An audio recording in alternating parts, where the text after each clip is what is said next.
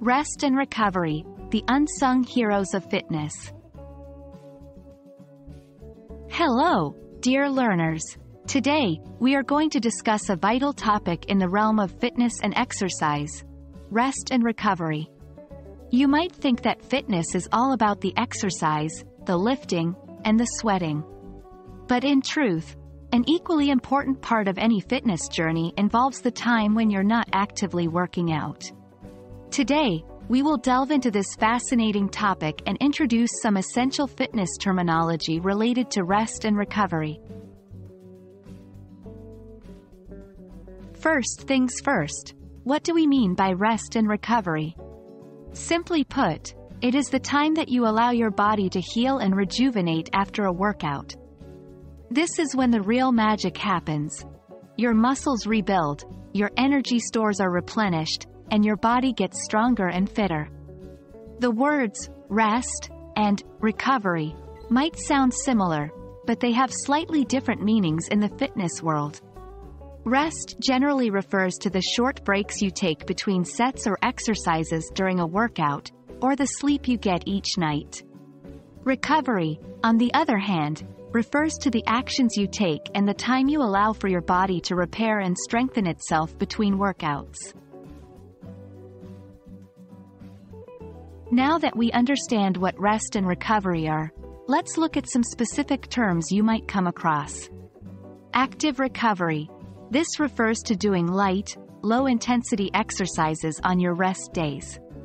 Active recovery might include activities like stretching, walking, or yoga. Passive recovery. This is when you take complete rest with no exercise. You might use this time to get extra sleep, or simply relax. Deload. In fitness, deloading refers to a period of reduced training intensity or volume. This usually lasts for a week and allows the body to recover. Overtraining. This is when you don't allow your body enough recovery time. Overtraining can lead to a decline in performance and even injuries. Rest day. This is a day off from training, allowing your body to recover. Understanding and respecting the importance of rest and recovery is crucial to any fitness journey. Without it, we risk overtraining, injuries, and burnout. We also miss out on the benefits that recovery brings. When our bodies repair the damage from a workout, they actually build stronger, fitter tissues in response.